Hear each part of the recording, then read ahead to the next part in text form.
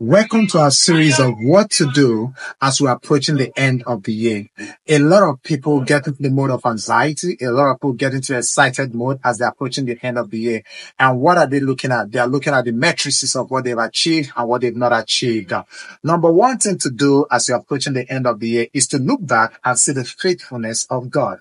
The question you want to ask yourself, even if you've not achieved as much as you want to achieve, is, has God been faithful to you?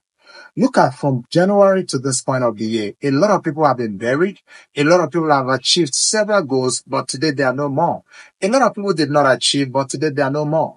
But you have been counted worthy to be alive today.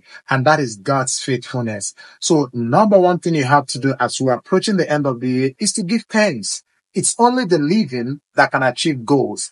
The non-living can no longer achieve goals. So let us give thanks as we're approaching the end of the year that God has been faithful to this day.